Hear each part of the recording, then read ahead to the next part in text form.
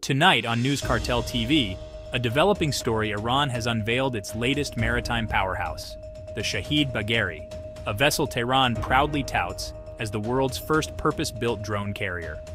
It's a 180-meter-long behemoth designed to launch and recover a fleet of unmanned aerial vehicles. The Shahid Bagheri signifies a bold stride in Iran's naval ambitions. This vessel fundamentally shifts the balance of power in the region. It extends Iran's reach and poses new challenges to naval operations in the Persian Gulf and beyond. The United States and its allies are closely monitoring the situation. Some defense officials express concern that this development could escalate tensions, leading to a potential arms race on the high seas. The world watches closely. Is this a strategic masterstroke enhancing Iran's defense capabilities, or a provocative move that could heighten regional tensions? Only time will tell. Stay tuned to News Cartel TV for ongoing coverage and in-depth analysis of this unfolding story.